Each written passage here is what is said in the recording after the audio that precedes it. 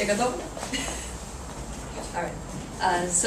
To that effect, we are a group of activists, engineers, and lawyers who all work together in order to make sure that this happens. В нашей организации работают как активисты, инженеры, программисты и юристы для того, чтобы обеспечить достижение нашей цели.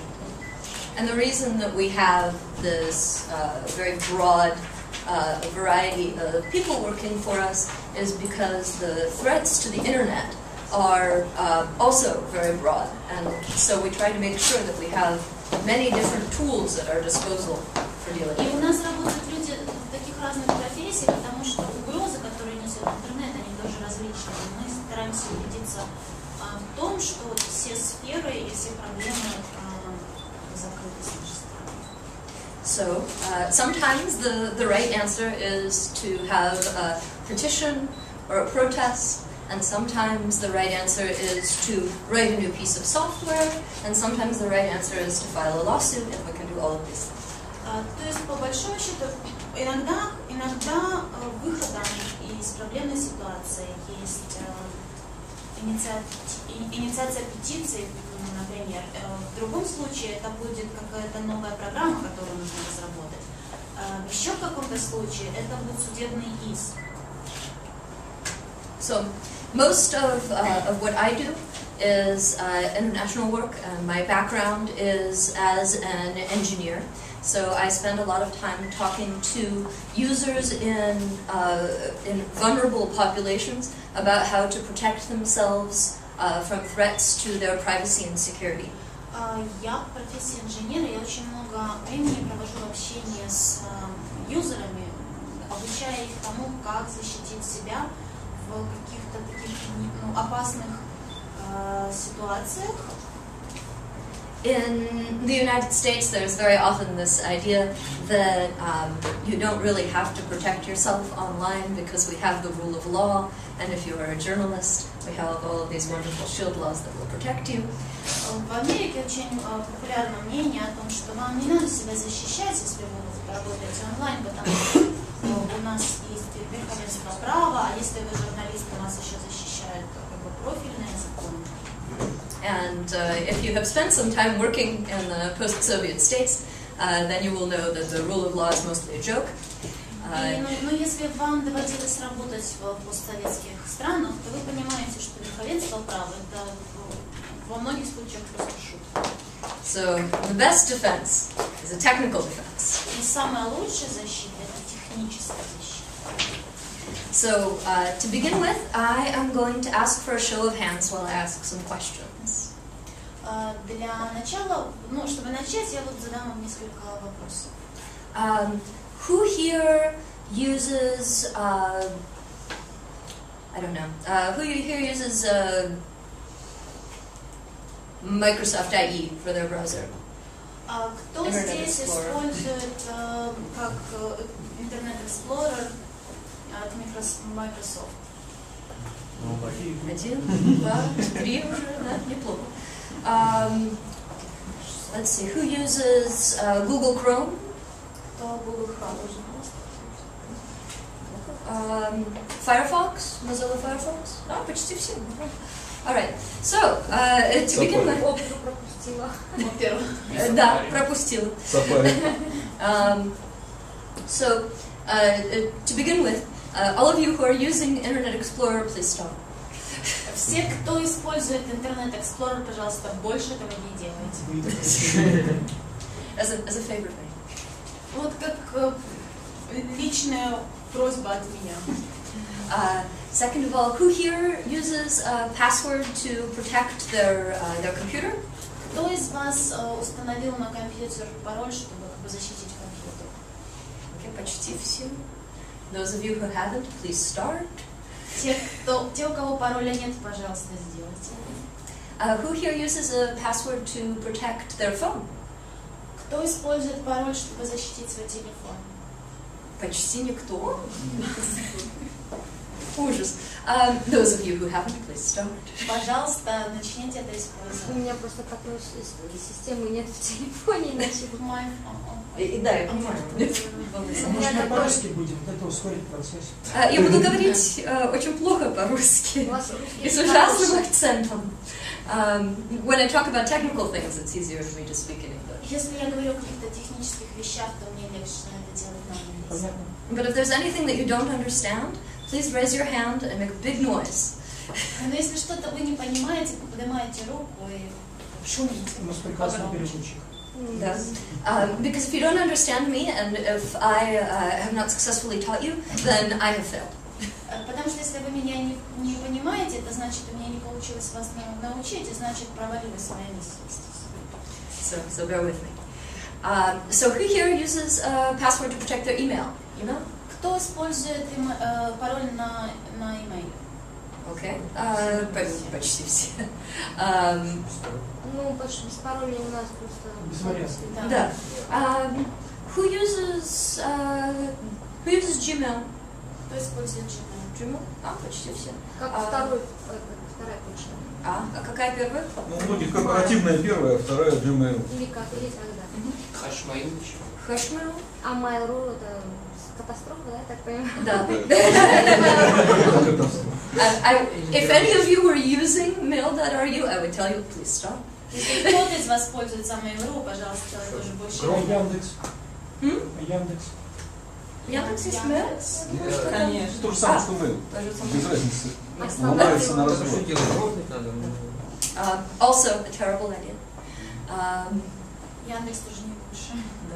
As a general rule, companies which are located in the United States, which have their servers in the United States, are subject to U.S. law. Компании, которые работают в Штатах, и сервера, которых находятся в Штатах, они подчиняются американским законам. Снова ты нам показал, как это работает. I promise I will get there.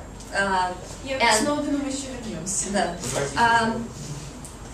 And U.S. law is, as Edward Snowden has demonstrated to us, not invulnerable, but it is about as strong as it gets in the world. So it is the best of all bad options. Американские законы при всех каких-то своих недостатках все-таки лучше из того, что мы сейчас имеем. Furthermore, we will talk a little bit about threat modeling.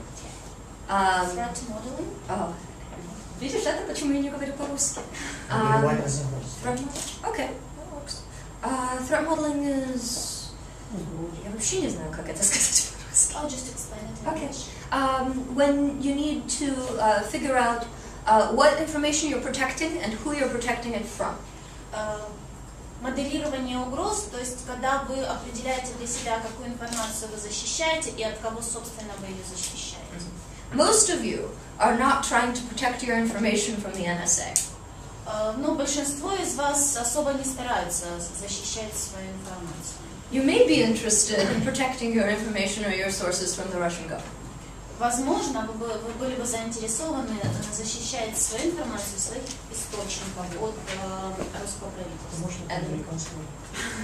And when that happens, storing it with an American company is not such a bad idea. Но если вы делаете это в сотрудничестве с американской компанией, то это не такая уж плохая идея. Actually, let's go ahead and talk a little bit about threat modeling. Who here is worried about protecting their information from the NSA? Давайте немножко поговорим об этом моделировании угроз. For protecting from USA. NSA. Nobody had it. Национальное агентство. The National Security Agency of the United States. Кто из вас старается сохранить свою информацию, защитить от американской спецслужбы? Никого? Окей. Я хочу. Окей, только Без причин просто. Знаю как. Ну это бессмысленно просто. Нет, это трудно, но не бессмысленно. Who here is worried about protecting their information from the Ukrainian authorities? Кто здесь озабочен тем, чтобы защитить свою информацию от украинских властей? Все. Все? Okay. И со своих стран, соответственно, те, кто из других стран приехали, также да, мы заинтересованы. Okay. And the Russian government? Русское правительство? Тоже, конечно. So I will give all of my advice based on the model of best practices if you are trying to protect your data from the Russian and the Ukrainian government. Все мои советы будут основаны на лучших практиках, которые существуют по защите вашей информации от украинского и русского правительства.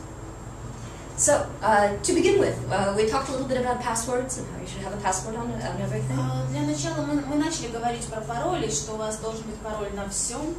How many of you have your passwords, have the same password for more than one account? Кто из вас имеет один и тот же пароль для различных сервисов? Okay, stop it. Пожалуйста, прекратите. But how are you going to remember all of these passwords? Да, но как же вам запомнить все эти пароли, если они будут разные для разных устройств? You use a program called a password safe. Используйте программу под названием Password Safe. И нужно найти ее. Где ее взять? I am about to show you. Сейчас я вам Она покажу. защищена? Она защищена или да, или реально нас потом с потрохами снимут? Она защищена. Ну, снимут американцы. Да, вот именно. Ваша, да.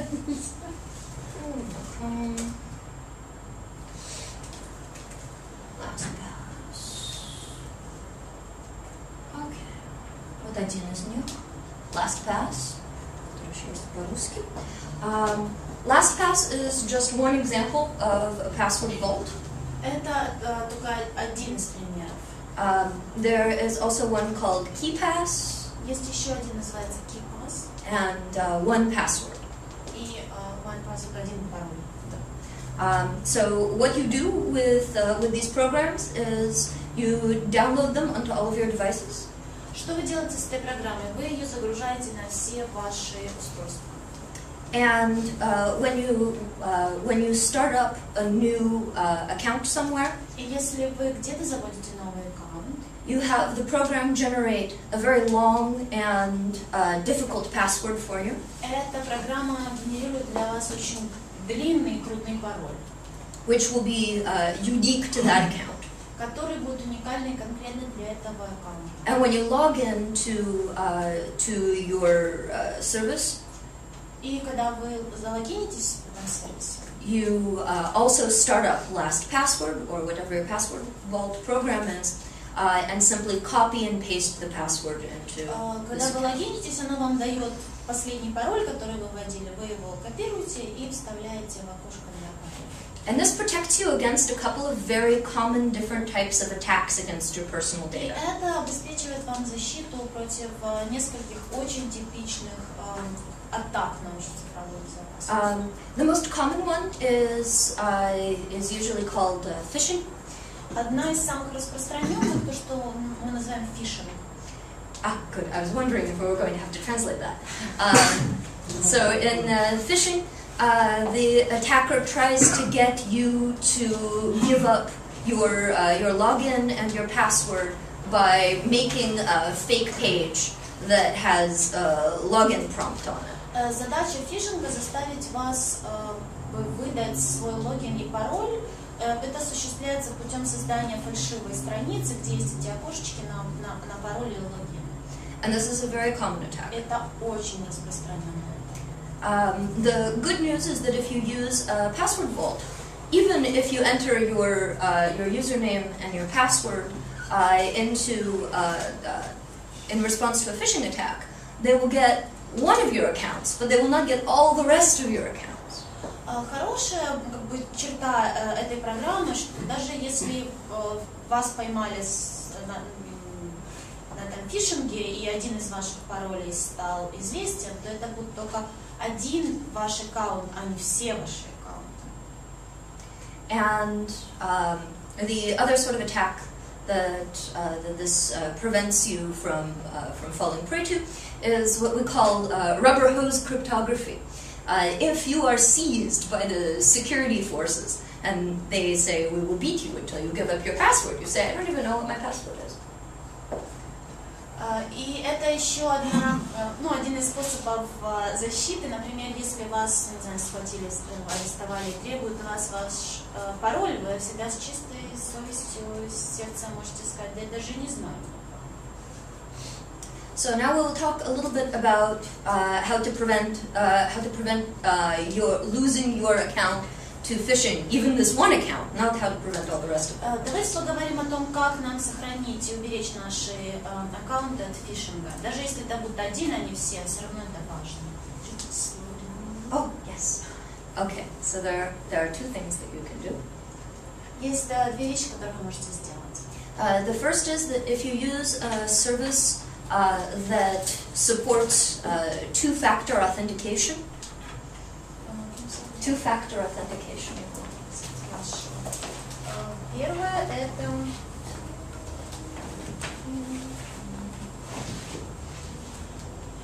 первое это двухуровневая аутентификация, если вы используете двухуровневый пароль.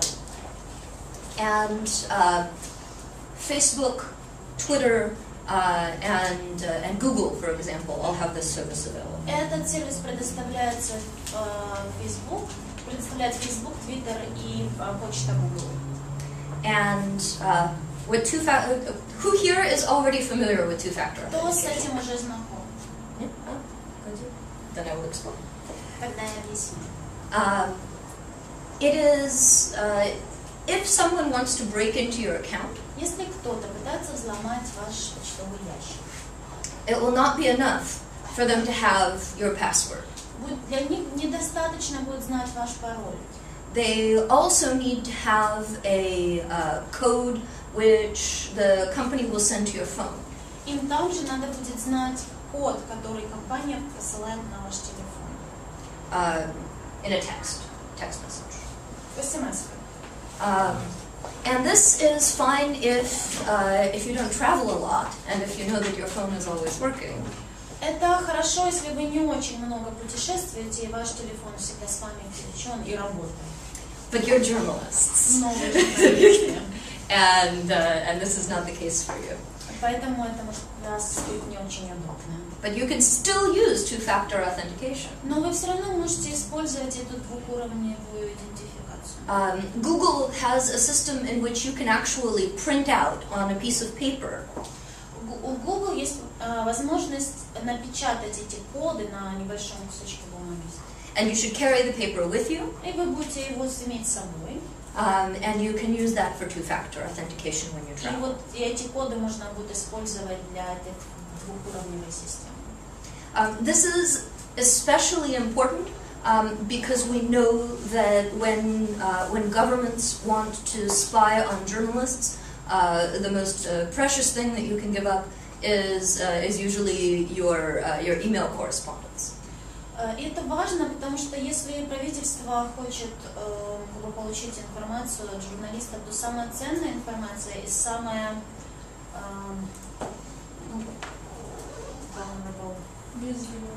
уязвимая, да, спасибо. Это содержание вашего почтового ящика, это ваша переписка. I will find the next tool. Я покажу вам еще один инструмент.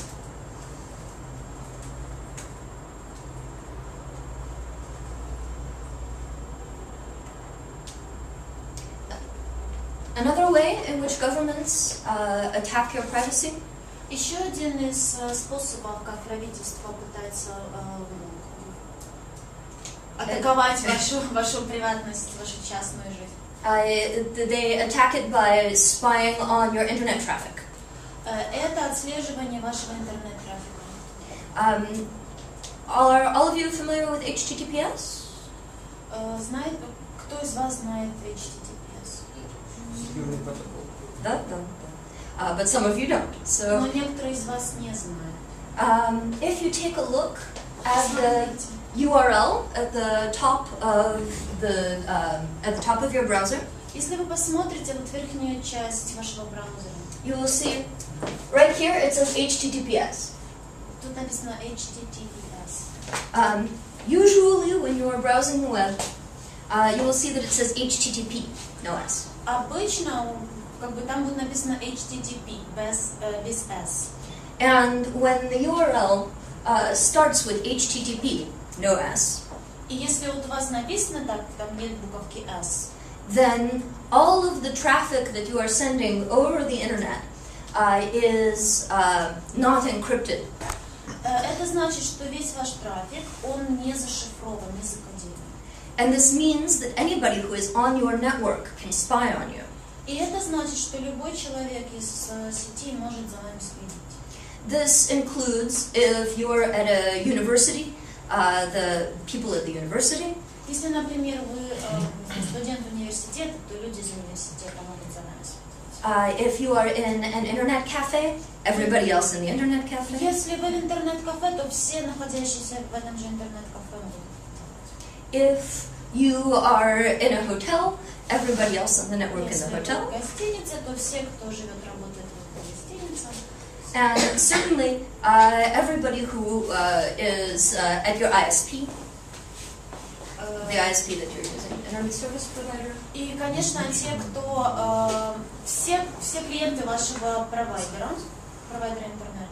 And of course, we know that if the ISP has this information, then it is very easy for the government to get this. Ну и, конечно, если у провайдера есть эта информация, то для правительства получить ее не составляет особого труда. In fact, in many countries, the ISP is simply run by the government. Во многих странах интернет-провайдеры, компании, которые интернет-провайдеры, они собственниками этих компаний есть государство. So, how do you stop this spying? Как вам остановить эту слежку? You use a browser extension called HTTPS Everywhere. Вам нужно использовать расширение для браузера, которое называется HTTPS везде и всегда. Which is written by the engineers of the Electronic Frontier Foundation. Это расширение было создано инженерами нашей организации Electronic Frontier Foundation. And you can see the URL right up here. И вот вверху вы можете видеть. And it works with either the Firefox browser or the Chrome browser. Оно работает с браузерами Firefox и Google Chrome. And if you use some other browser, please stop. А если вы используете какие-то другие браузеры, пожалуйста, больше этого не делайте. What about the Opera? Don't use Opera. In general, these Firefox and Chrome are considered to be much safer and more secure. Если в общем, то браузеры Firefox и Google Chrome считаются наиболее безопасными. Safari. Нет. Safari is not safe at all. Совсем не безопасны. No. And not quite as bad as Internet Explorer, but still very bad. Не настолько плохо, как Internet Explorer, но все-таки плохо. Ничего нету хуже, чем А чем Internet Explorer. плохо Explorer? Я просто хочу для себя понять. Извините? Хочу для себя понять, чем плохо Internet Explorer. Я просто... It's extremely insecure. It has many bugs which are very well known and easy to exploit that allow attackers to completely control your Он browser. очень небезопасный, там много программных дырок, которые широко известны, которые позволяют хакерам знать о вас все. Speaking of which, let's talk about hackers. Давайте о хакерах и поговорим. I am primarily here because while I was in Cambodia, I met a woman named Oksana, who was a journalist in Kiev, whose computer had been hijacked, we think, by people from the Ukrainian government.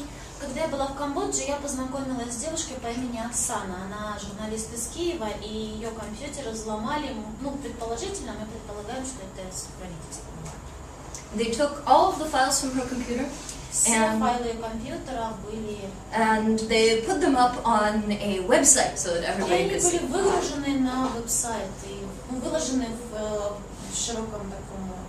And широкую публику. На Крим? что? На украинской Крим? Да. Да, это она. So, this has two purposes.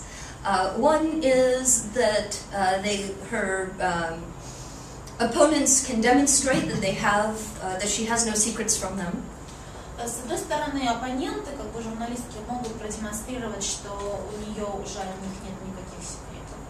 And the other purpose was to embarrass her with the contents of her computer. They tried to make the argument that her organization was involved in, I think, tax evasion. И как бы с другой стороны, они пытались скомпрометировать ее содержимым этого компьютера и обвинить ее в уклонении от уплаты налогов. So, how did this happen? Как это случилось? Oksana received an email which looked like it was from somebody that she knew who would be interested. Оксана получила имейл, который выглядел как письмо от кого-то, кого она либо знала, либо или это письмо было для нее интересно. Что? Проект? От МВД письмо. The letter was from police from Ministry of Internal Affairs. Yes, and it contained an attachment. В письме был присоединенный файл. And she opened the file. И она открыла этот файл. When she opened the file, the attachment secretly installed a piece of software on her computer. Когда она открыла этот файл, то на ее компьютер был без уведомления ее инсталлирована программа. And what this program did was it took all the information from her computer. Что сделала эта программа? Она скопировала всю информацию из ее компьютера. And it sent it over the internet to her attackers. И послала это людям, которые вот пытались взломать. This is especially dangerous because even if you use all the encryption in the world, это очень опасно, потому что даже если вы пользуетесь всеми возможными системами кодирования в мире, this program bypasses it. Эта программа обходит. So I have been working with her for the last few months. Последние несколько месяцев я с ней работала. And we have been trying to get some idea of who these people are and what kind of tools they were using. И мы пытались понять, кто эти люди, какие инструменты они использовали. We have evidence that they have sent out similar emails to other journalists У in нас есть the доказательства Ukraine. о том, что похожие имейлы были разосланы другим журналистам. So it is very likely that other journalists have been compromised. Это, в общем, повезло людям, которых не удалось скомпрометировать. So usually people have two questions now. Обычно у людей возникает два вопроса. And the first is, how do I know if someone has secretly installed one of these programs? Как знать, не было ли установлено на моем компьютере похожая программа?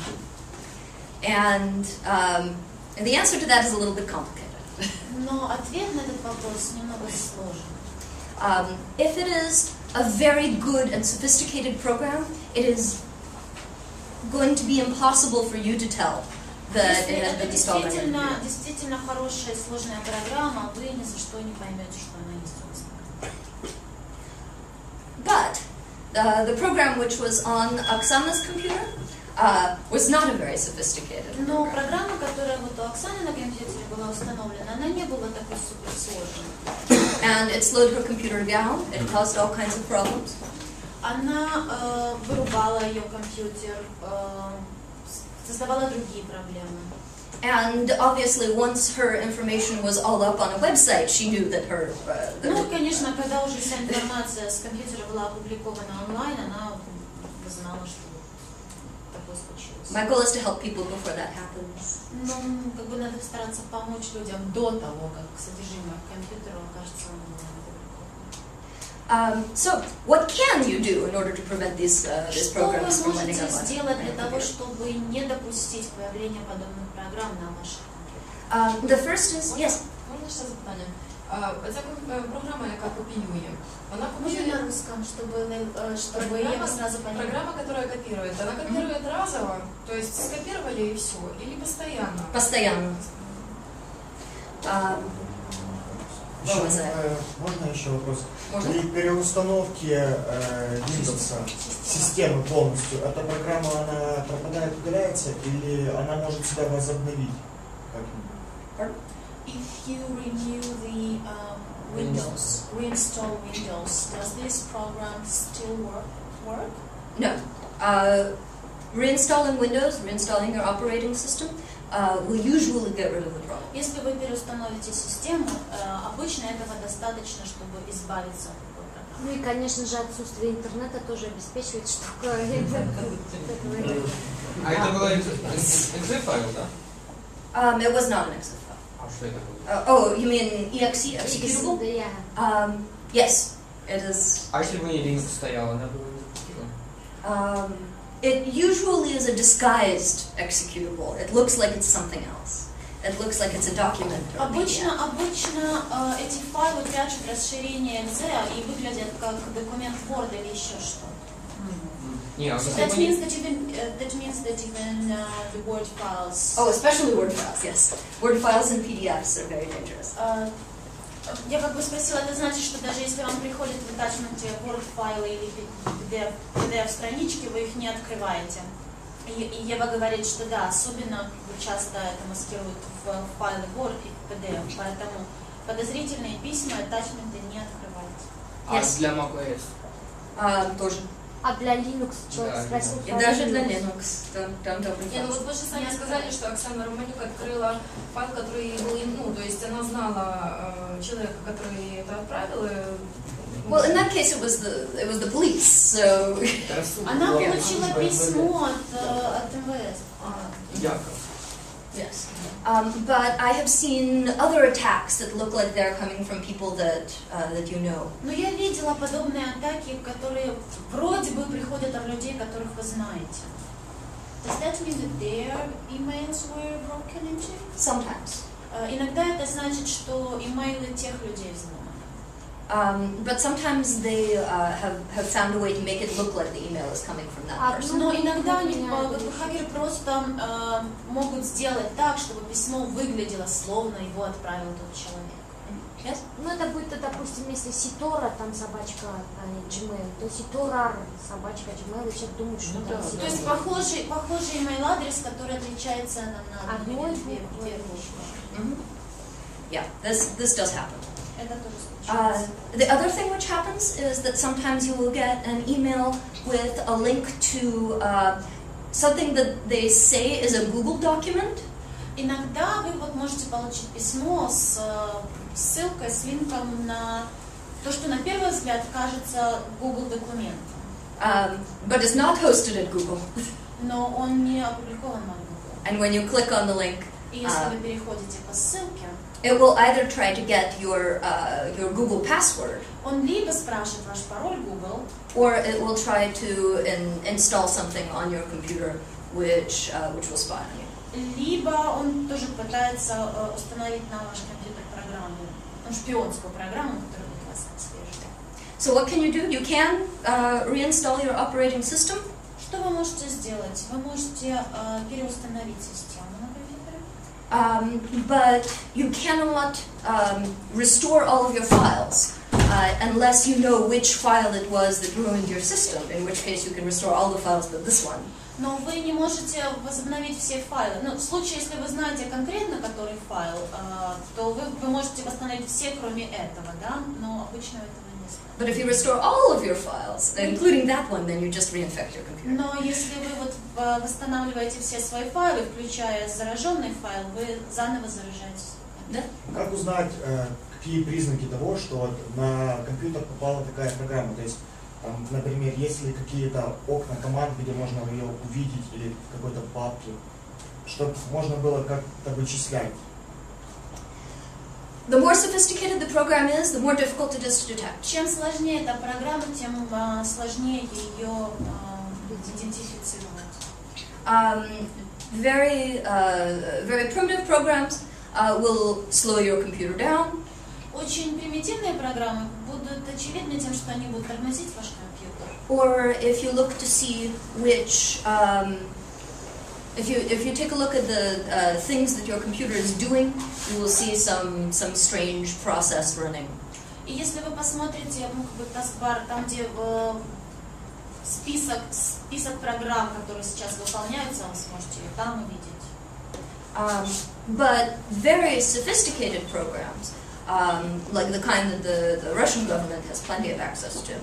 Но действительно сложные программы, в том числе те, которые доступны русскому правительству, You'll never notice. вы никогда не заметите. Your best bet Самое лучшее, что вы можете сделать, is to catch the program before it is installed in the first place. это остановить программу, когда она прислана вам, и не дать ей установиться на ваш компьютер. When you get the strange email, when you see the strange link, Вы получаете странные имейлы, видите странные ссылки. and not to click on it in the first place. Не кликайте, не переходите по ссылкам, не открывайте это. So what do you do with these emails instead of clicking on them? Что следует делать с этими имейлами вместо того, чтобы их открывать и ходить по присланным ссылкам? Send them to me. Мне посылайте. I have a team of engineers who do nothing but look at these programs, install them in a safe space, and look at what they do and how they do it. Со мной работает команда инженеров, и что мы делаем? Мы смотрим на эти программы в безопасных условиях, мы смотрим, что они делают с компьютерами и как они работают.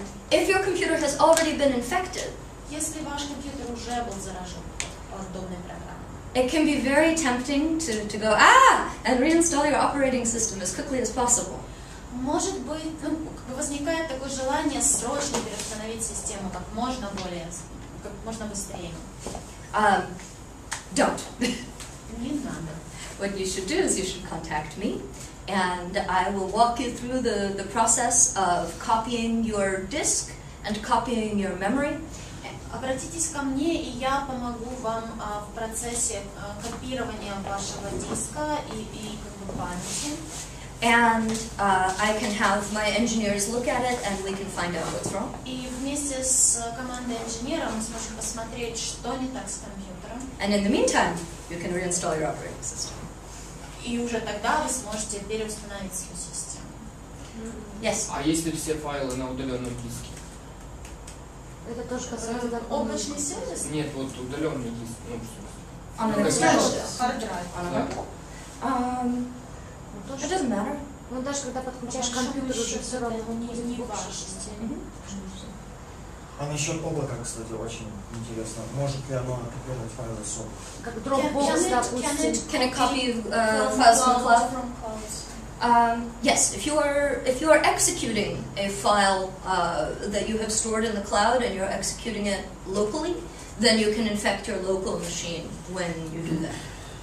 If the file was infected on the cloud service. You can have an infected file on the cloud service, but you have to execute it locally. You have to execute it on your computer. Если на вашем облачном сервисе был вот какой-то инфицированный файл, и вы его на своем компьютере открываете, он может вам заразить ваш компьютер.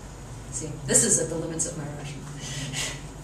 Бывает, просто присылают письмо, то обязательно, то есть там attachment должен быть, да, просто если простое пустое письмо, оно не может иметь, то есть в виде спама приходит часто очень много. То есть без программы, без ничего, пустое, ты ничего не знаешь. If somebody sends you a letter with no attachments, then the only thing you have to worry about is if there is a link inside. Если вам приходит письмо без attachment, то подозрительным может быть тогда, если там есть какие-то ссылки в письме. Молодой человек спросил про, допустим, такие эти программы, как Dropbox, да, допустим, они же у нас установлены на компьютере, как правило, то есть и Dropbox будет взломан, да, в плане паролей там. Yes, you should have passwords on your Dropbox. Полный доступ к Dropbox тоже будет. So the question was that if we have Dropbox installed on our computer and we get this problem, that means that our Dropbox would be infected and copied too?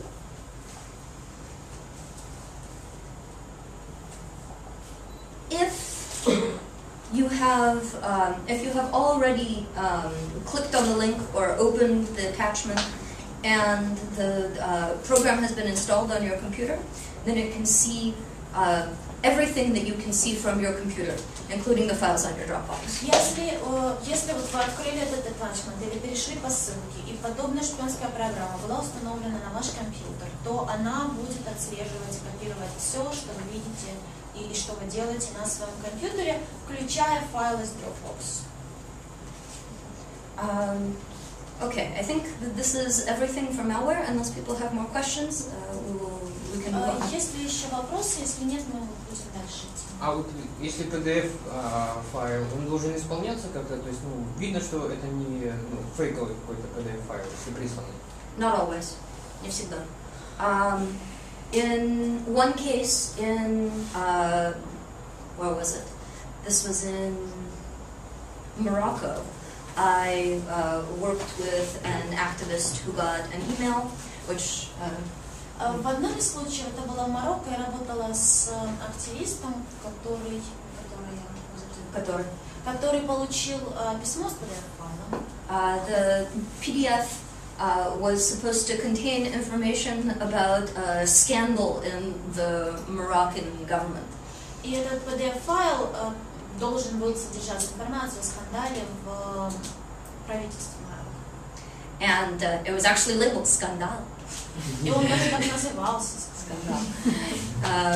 They opened the file, and there was a genuine PDF. There was information that they might find interesting. There was also a program which secretly installed itself on their computer. Этот файл, и там действительно была информация о скандале, но кроме этого там была программа шпионская, которая установилась на его компьютере. А антивирусы не детектят? Interestingly enough, I recommend that all of you use antivirus programs because, это интересно. Я рекомендую всем вам использовать антивирус. Because, подожди, we'll get there. It doesn't really matter. Because antivirus programs will protect you against most viruses, against petty criminals on the internet. Неважно, какие вы будете использовать антивирусы, они все равно смогут вас защитить от большинства существующих вирусов. What they will not protect you against is a targeted attack. От чего они вас не смогут защитить, это целенаправленная атака. So if the Ukrainian government or the Russian government has targeted you, если вы являетесь целью нападения для русского правительства, для украинского правительства, this will not come up in any antivirus. Никакой антивирус это не отводит. Yes. Встроенный антивирус Windows 8, то есть она будет сейчас популярнее, и вот операционная система говорит, что у нее свой встроенный антивирус, и просит мне устанавливать какой-то другой антивирус. У меня такой был. То есть Windows 8 антивирус может справиться с... он эффективен, или нужно как-то его сносить и ставить свой антивирус? Just like everything else, it will protect you from the everyday viruses. It will not protect you from targeted viruses, which you are vulnerable to because you're a journalist. Так как и любые другие антивирусы, он будет полезен для отражения каких-то ежедневных атак, но если это целенаправленная атака на вас, он вам не поможет. Anything else? Еще какие-то вопросы? Okay, дальше. So let's talk a little bit about censorship and anonymity. Давайте немного поговорим о цензуре и анонимности. How many of you are accessing the internet from a place where sometimes they need to reach content which is censored? Can you say it again? How many of you are trying to access the internet from a place where the content is sometimes censored? Кто из вас пробовал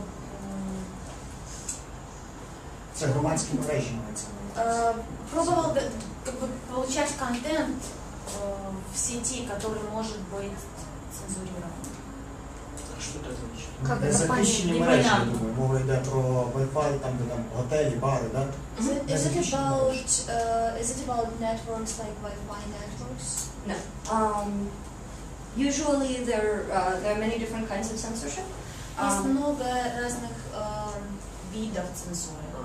For example, in Russia, they just started censoring content which they say is homosexual propaganda. Например, в России сейчас пытаются цензурировать контент, который они называют пропагандой гомосексуализма. Ну, в плане, входим ли мы в те страницы, которые так или иначе заблокированы нашими провайдерами, да? Но у нас очень часто просто блокируют Facebook, как правило, и мы входим через прокси-сервера.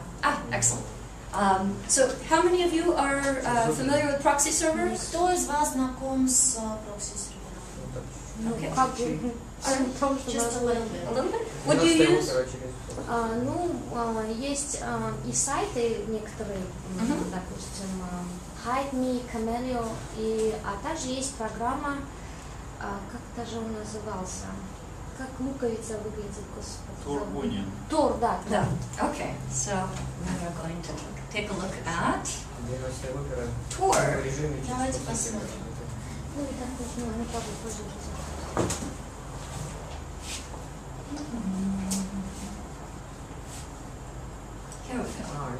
Но он очень такой, знаете, достаточно медленный, да. So, do any of you know why Tor is slow? Кто-нибудь из вас знает, почему Тор медленный? Не знаешь? Okay. Your typical proxy server only goes through one stop. Обычный прокси-сервер идет как бы через одну остановку, через один пункт. And this is enough to get you past censorship. И в принципе этого достаточно для того, чтобы обойти цензуру. But if someone really wanted to know what you were looking at, но если кто-то вот задастся целью узнать, что именно вы смотрели, all they have to do is break into one server. Все, что им надо, это взломать один сервер. Tor is built in such a way that your traffic goes through 3 proxies. Система Tor построена таким образом, что ваш трафик идет через 3 прокси-сервера. And it's encrypted in such a way that no one proxy has all of the information about your traffic. И эта информация таким образом закодирована, что ни один из этих 3 прокси-серверов не обладает всей информацией полностью. So, when you absolutely, positively need to be anonymous, если вам 100% надо сохранить свою анонимность, then browsing using the Tor browser то используя интернет с помощью браузера Tor is much more effective than a regular proxy. Это намного более эффективно, чем обычная прокси-сервер. But it is Но медленный. This is also important if you need to set up an anonymous email. Это очень полезный инструмент в том случае, если вам нужно отправить анонимный email. And if you need to make sure that the ISP and the mail service provider and the government, which can come and bully your ISP or your mail service provider, does not know where this mail is coming. Особенно, если вы хотите убедиться, что ни ваш провайдер интернета, ни компания, почтовая компания, ящик, который вы используете, ни правительство, которое может надавить и на одну компанию, и на вторую получить вашу информацию, что все они не могут отследить и прочитать. Ну, если это в случае, допустим, ты не от своего имени отправляешь, я так поняла, правильно? Certainly, you don't put your name all over it. Но да, конечно, как бы оно не будет отправлено от вашего имени. Дело в том, почему я такой вопрос задала. У нас был заблокирован этот Facebook, то есть неофициально. То есть нас никто бы за это не убил, если бы мы вошли от своим именем. Мы все равно пользовались, никто не боялся входить на Facebook от своего имени. Как бы тут я читала, тут рекомендуется не использовать свое имя в случае 100% этого. Absolutely. This is a very important point. Это очень важный момент. Tor disguises or it decouples your IP address Tor изменяет, преобразует ваш IP-адрес from the message that you are sending. Он как бы отделяет его от того послания, от письма, от месседжа, который вы посылаете. But it does not encrypt the message. Но он не кодирует само письмо.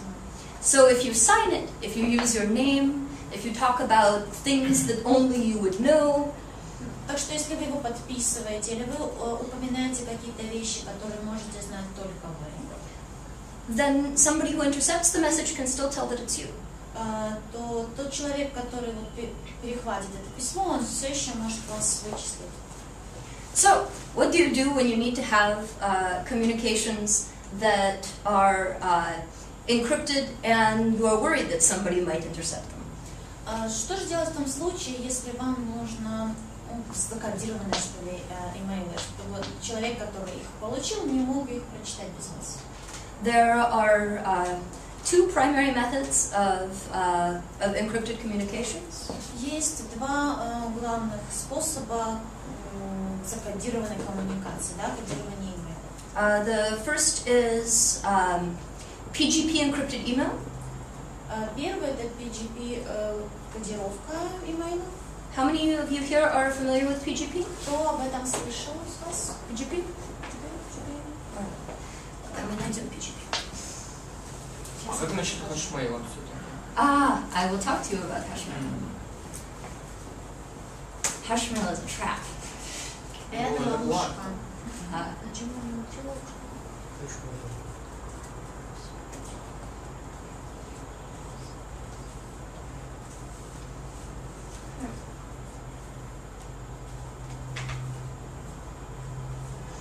Okay. First, hashmail. So, when you start up an account on hashmail, Если вы заводите аккаунт, there is a button which you can push which says encrypt my email. там есть кнопочка, которую вы можете нажать, кнопочка говорит кодировать мои имейлы. It's a trap. Это ловушка. It is not real end-to-end encryption На самом деле это не настоящая кодировка, because hashmail has the keys.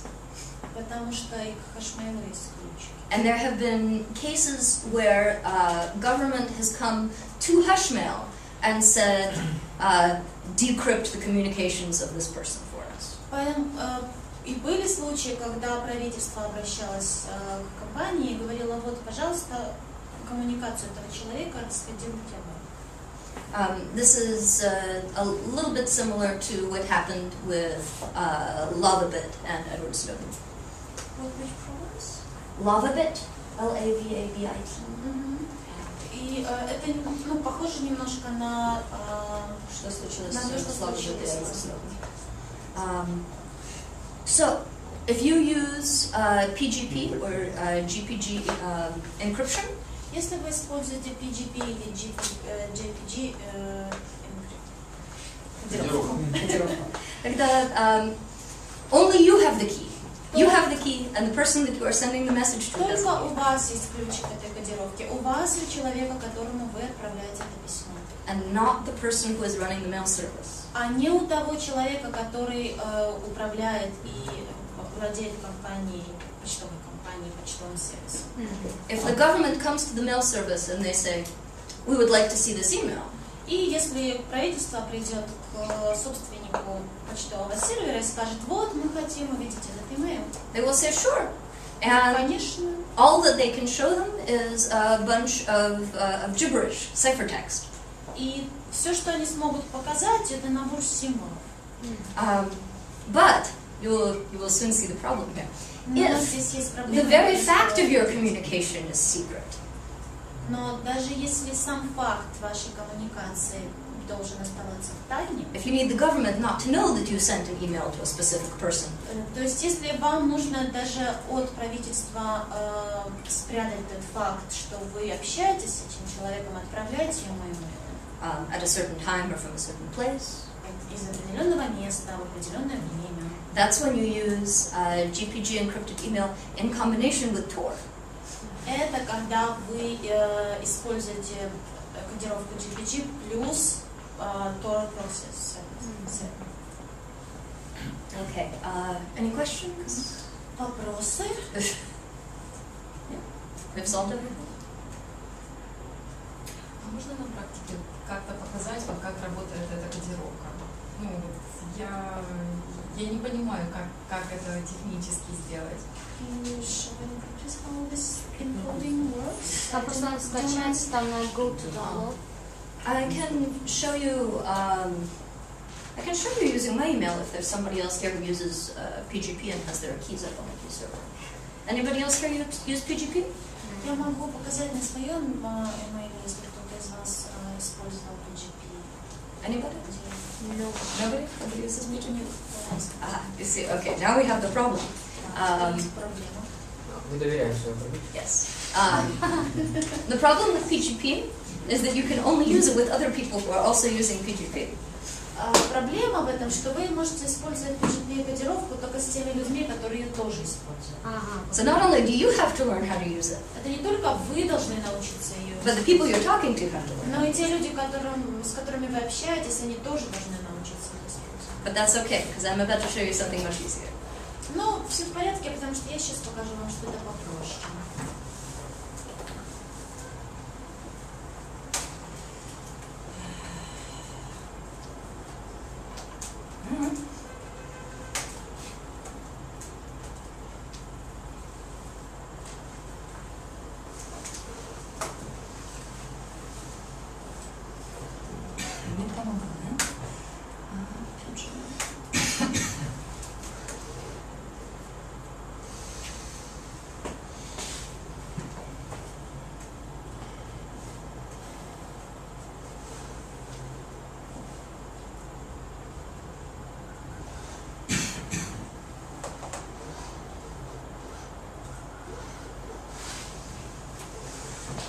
We're going to talk about OTR. Мы поговорим с вами про OTR. How many of you here use instant messaging, chat? Кто из вас использует программу мгновенного обмена сообщениями, чаты? Okay. What do you use? Какие? Skype? Skype, Facebook, это не Facebook считается. Messenger, Okay. Anything Google else? Chat, Google Chat? Google чат. Hangout. И, конечно же, Mail.ru любимый наш. Okay. Let's talk about these things. Давайте об этом поговорим немножко. Facebook chat is not particularly secure. Чат кстати, об этом Facebook на самом деле не полностью безопасен. Facebook chat is only as secure as Facebook. Он ровно настолько же безопасен, сколько и сам Facebook. Skype chat is absolutely not secure. Skype совершенно не безопасен. Especially against governments. Особенно, если мы говорим о правительстве. And especially if you are concerned not just about the content of your communication, but about the fact that you've communicated with these people. Особенно, если вы озабочены не только тем, чтобы скрыть содержание своей коммуникации, но и тем, чтобы скрыть сам факт вашей коммуникации. Телеграм. Что? Телеграм. The Telegram has been unsafe for use against a government opponent since about the 1850s. Телеграммы не являются безопасными, вот, например, с 1800. Нет, мессенджер Телеграм, который Дуров запустил месяц назад примерно. I don't know this one. This is about new Russian service. Он уверяет, что он абсолютно безопасен. Он запустил его в App Store в Америке. I wouldn't trust any service run by the Russians. Я бы никому не доверяла, никаким сервисам, которые сделаны русскими. Likewise, I wouldn't trust any service run by the Israelis, like Viber. Я бы, кстати, израильским сервисам тоже не доверяла, как Viber. But you can use services that you don't trust. Но вы можете использовать сервисы, которым вы не доверяете. If you combine it with end-to-end encryption. Если вы совмещаете его с кодировкой. There is a program called, it's Pigeon for people who use Mac, and it's Pigeon for people who use PCs and Adium for people who use Mac. Есть программа, которая называется Pigeon для тех людей, которые используют IBM, да, компьютеры. PC. И what's for Macs? It's called Adium, A-D-I-U-M. И ADM для тех, кто использует Mac. And Can you spell it? yes. AD? A-D-I-U-M. For PC, it's called Pigeon. Pigeon.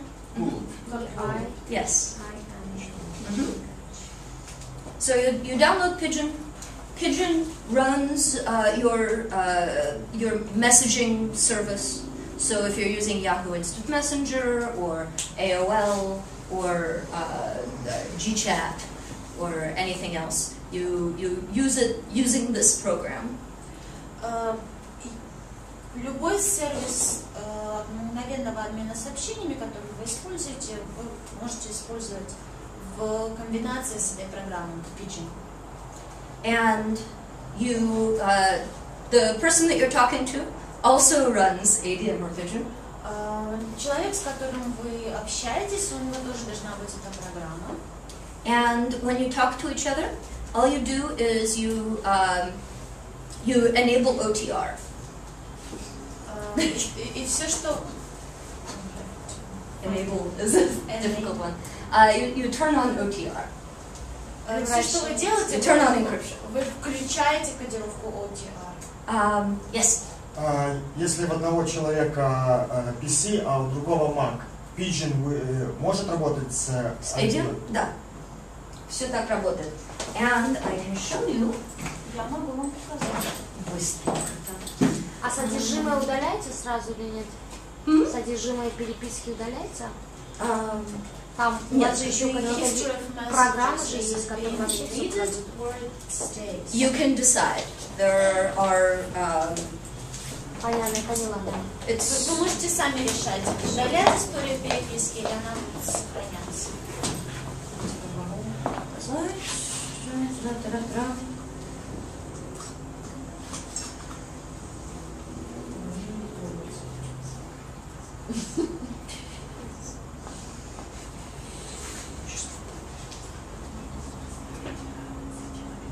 Now, I use GChat. Я использую Google Chat, Google Chat to talk to my friend Tord. чтобы поговорить с моим другом. And we are talking using ADM and Pigeon. Мы общаемся, используя программу IRRП и Pigeon with OTR turned on. с кодировкой OTR. И все, что Google может видеть, это ciphertext. Это все, что Google видит. Это from our conversation. Из нашей коммуникации это все, что вот будет. А что там? Это примерно то же самое, что и Google видит, да, ничего. Well, there you go. Это просто набор символов. Как иногда вордовские файлы не той кодировки, это просто какие-то вот. Это все, что они связаны. Да. Ну а что буквы, тогда? цифры, ничего как. Ну а что тогда насчет Гугла? Они же недавненько заявляли, что они не будут больше держать в секрете никакие личные данные, ничего. И как верить после этого? Не надо? Конечно, не надо верить. Trust no one. Никому не надо верить. Which is why the information that you store with these companies should always be encrypted in a way that only you can read. Именно поэтому вся информация, которая у вас есть и доступна на этих сервисах, должна быть зашифрована таким образом, чтобы только вы и человек, с которым вы общаетесь, могли ее понять. Any more questions? А насчет я хотела спросить об этих корпоративных email-адресов. Они безопасны относительно или же такие же уязвимые? Ну, насколько, допустим, переписываясь с ними, я могу secure? It depends. Это зависит. Different companies have different ways of running their email. Разные компании имеют разные подходы к управлению почтовыми адресами и ящиками. And some of them are more secure than others. Некоторые более безопасны, чем другие. Historically, media companies do not put a lot of money into IT. Так исторически сложилось, что медиакомпании не очень много денег вкладывают в IT-сферу. They want to give their money to journalists. They're not a technology. Они хотят платить деньги журналистам. And even then they don't have a lot of money. И даже тогда у них нет денег. But this means that the corporate email is sometimes not very safe. А это значит, что корпоративная почта, скорее всего, не очень надежна и безопасна. But if you encrypt everything, Но если вы все будете кодировать, then it doesn't matter if it's по not safe. большому счету тогда не важно. Because if somebody breaks into the corporate email, all they get is gobbledygook. Потому что если даже кто-нибудь взломает ваши корпоративные ящики, то все, что они получат, это связано. Okay, I think we have about 20 minutes left for questions. I can also cover any topics that you're curious about that you feel I have not yet covered. У нас еще есть около 20 минут в этой сессии, мы можем их посвятить вопросам, или вы можете, я могу рассказать о тех вещах, которые вы хотели знать, но мы о них не будем. Мы послушаем вас. Вопрос просто, может быть, не совсем по теме. Если вот у нас есть сайт, и сайт атакуют, Да. и он слетает, то есть на него отправляется очень большой DOS-атака. DDoS. Да. Вот можно ли как-то такими примитивными методами защищаться против этого? Можно. There are 3 different companies that I recommend. 3 компании, которые я бы могла порекомендовать. Первый называется Cloudflare.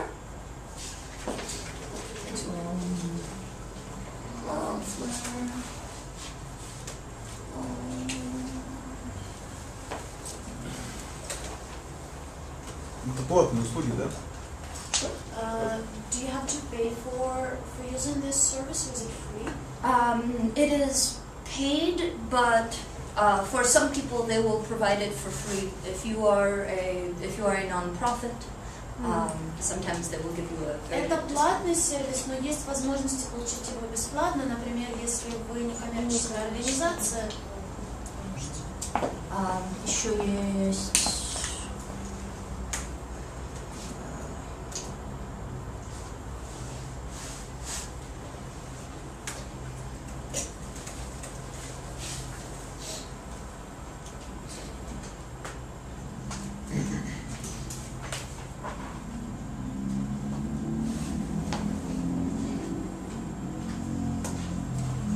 Greenhost also gives DDoS protection.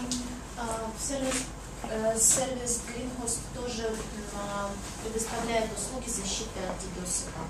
And if you don't trust the Americans, these guys are Dutch. И если вы американцам не доверяете, то это датчане. Некоторые азербайджанские ресурсы сервис. Что? Сам Азербайджан Yes, they use Greenhost. And there's one other company. Есть еще одна компания. Ой, как она называется? Well, try these 2 and I will try to remember the third one. Вот попробуйте пока эти 2, а я вспомню, тогда скажу вам. If you use a service like Cloudflare, Если вы используете сервисы, похожие на Cloudflare, and they say they can no longer support you because the DDoS attack is so bad, и они говорят, что мы больше не можем вас защищать, потому что слишком мощные DDoS-атаки, you can contact me directly, and I have contacts there, and I have contacts at other companies. вы можете написать мне, у меня есть связи с компаниями, и я помогу вам обеспечить. А что значит мощная атака? От какого уровня атаки они могут защищать, примерно? It is very hard to say because the way that you would measure it, I guess, would be in the quantity of traffic per second. Мы можем померить трафик в секунду, количество запросов. But the more sophisticated DDoS attacks right now are actually slow attacks, which don't use a lot of более bandwidth. сложные DDoS-атаки сейчас, они достаточно медленные. So measuring it and in bandwidth no longer makes sense. Поэтому мерить количеством запросов в секунду, в принципе, уже не имеет смысла. А можете набрать deflect? Для глобальной That's who конференции they are. представляли это. Я их забыла. Deflect. Это канадские DDoS. Да, я их знаю. Вот они. У них все это бесплатно, и за правду. So Deflect is not free, but they're very cheap. They sometimes provide free DDoS protection. Они не совсем бесплатные, но очень дешевые, иногда предоставляют бесплатные услуги. And if you get kicked off of Greenhost or Cloudflare, they're a very good option. И если вы не можете пользоваться Cloudflare или Greenhost, то это прекрасный выбор. And they're Canadian. И это канадцы. Да, они говорят, что если вы занимаетесь журналистским расследованием и вас там прижимают за правду, то они абсолютно бесплатно готовы вас защищать. Да. And I know these guys. Я знаю этих парней. Мы знаем вас, вы знаете их, тогда мы с ними... They get around. They're very popular. So yes, DDoS is also a very major problem. If you are running your own website and it's very small and private, like a little blog. Если вы ведете свой сайт, он небольшой, например, блог. EFF has written a guide. Наша компания разработала руководство.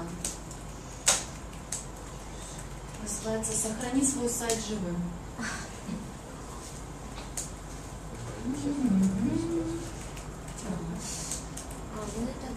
Вот он по-русски.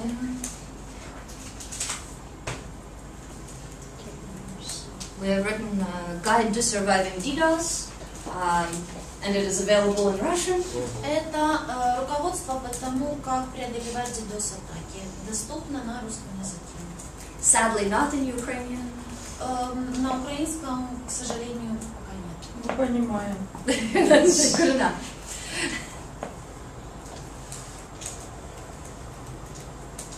And I am writing another guide which will talk about the services which exist, like Greenhost and И я сейчас работаю над следующим руководством, в котором будут все эти сервисы доступные сейчас, про Cloudflare мы говорили, другие. And that will be available on the EFF website and also on Global Voices.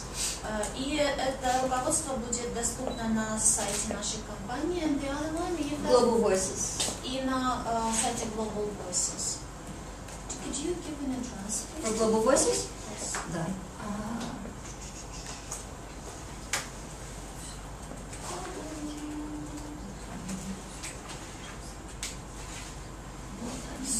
То есть вот еще один сайт, на котором будет доступно это руководство.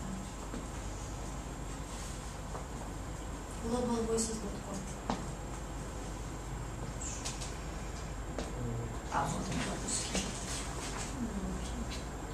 Ничего. Это руководство по сопротивлению, скажем, DDoS-атакам.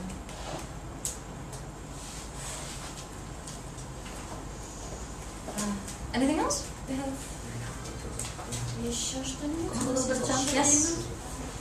А может ли такая программа шпиона, о которой вы говорили, маскироваться, например, под какое-нибудь популярное мобильное приложение? Или устанавливаться вместе с каким-нибудь обновлением там, мобильного приложения? No. Yes, these programs can mask themselves as other popular programs, like apps. There was one case in.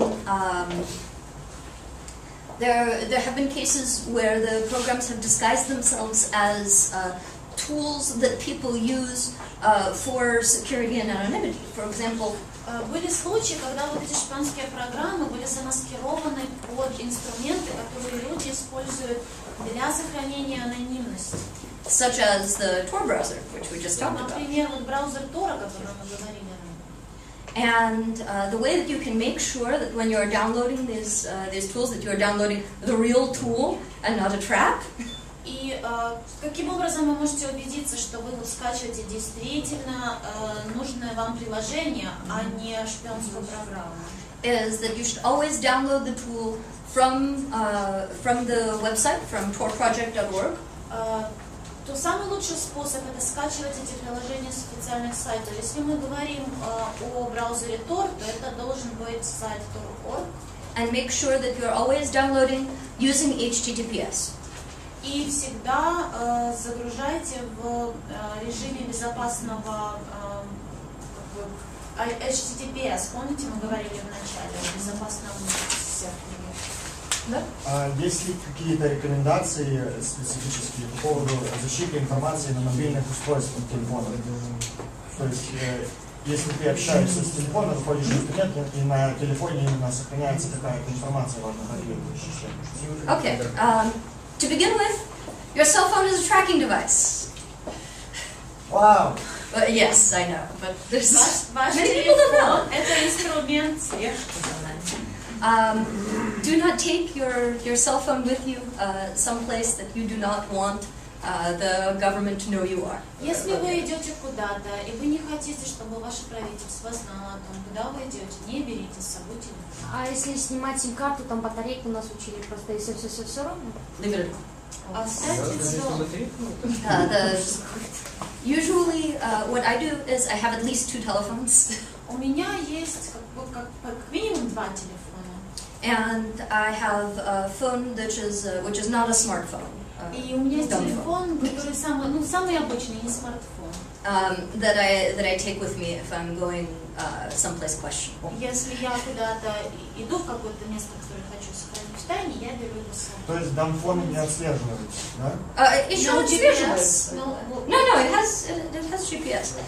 Or rather than GPS, it still calls the cell tower.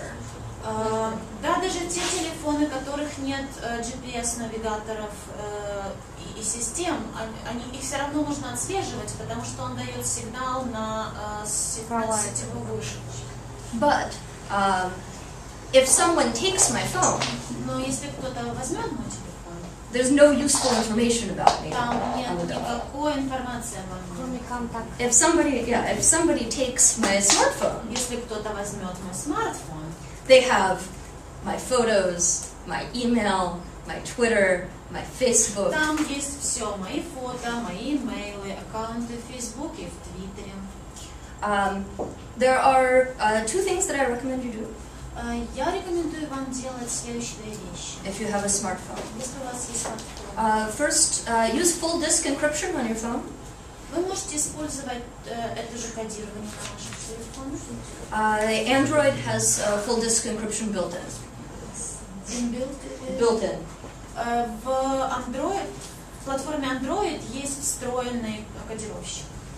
All you have to do is turn it on in this. Все, что вам надо сделать, это его включить. And the other thing is to use secure tools. Ну и кроме того, есть специальные инструменты безопасности, которые вы можете использовать. Many free tools are available from. Много бесплатных инструментов доступны на сайте Whisper Systems.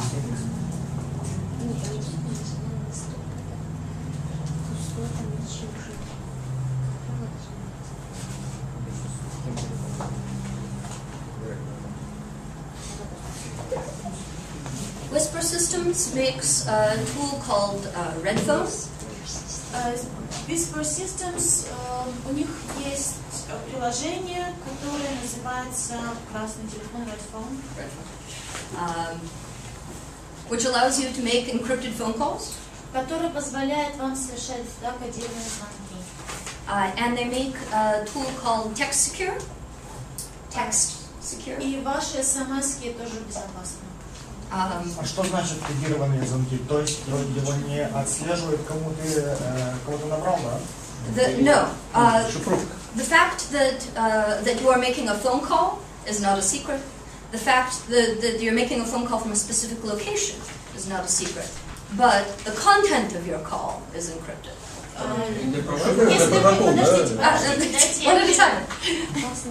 Если вы используете это приложение Redphone, оно все еще позволяет отследить факт звонка и откуда был сделан звонок, но содержание вашего разговора остается в тайне. Может быть, у 2 абонентов так установлена эта программа, правильно? Да. as with all end-to-end encryption, it only works if you are using the program and the person you are talking to uses the program. Как и вся кодировка двух уровней, Да. то это оборудование, эти программы должны быть установлены у вас и у того человека, с которым вы общаетесь. There is also... Вас надо вызвать в Таджикистан. Всех закодировать.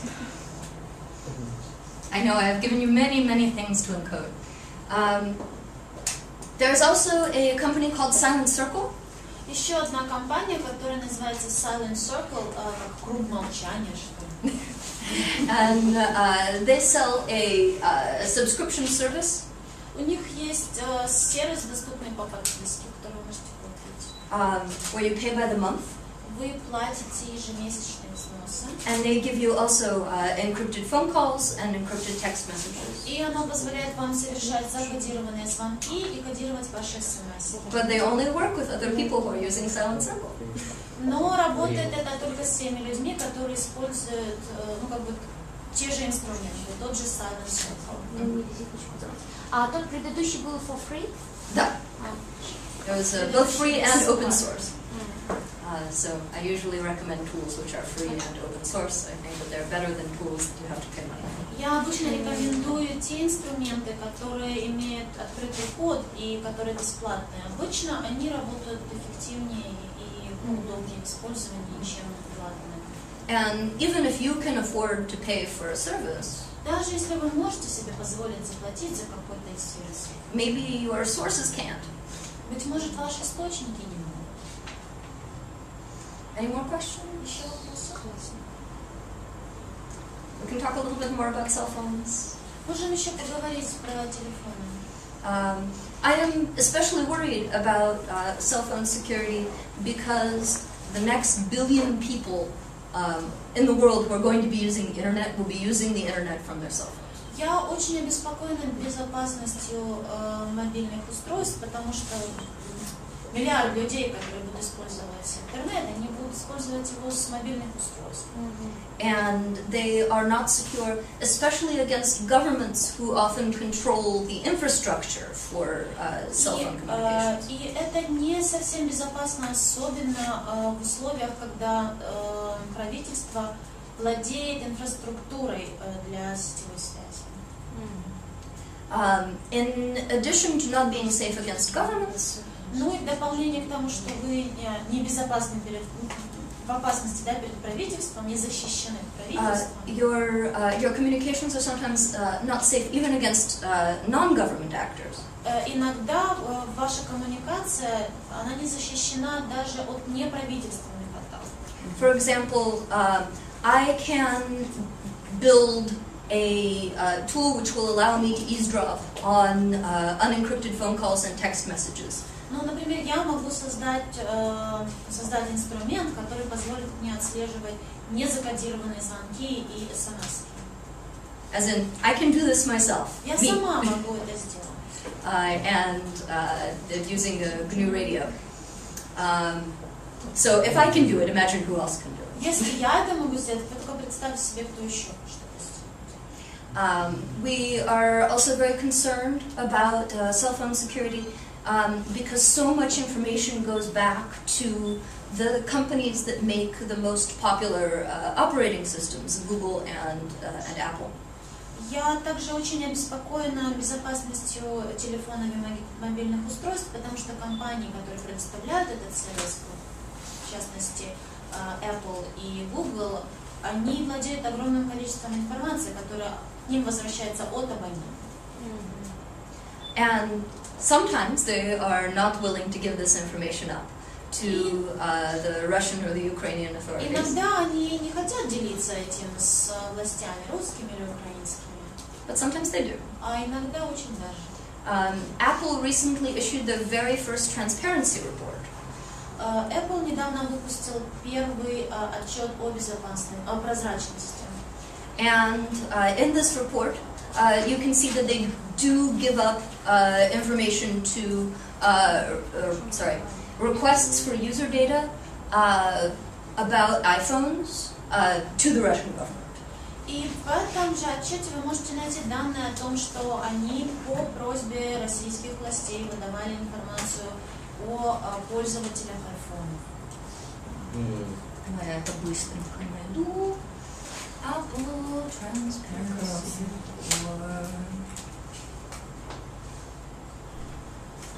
То есть никому нельзя доверять, даже себе. Вот он возможно.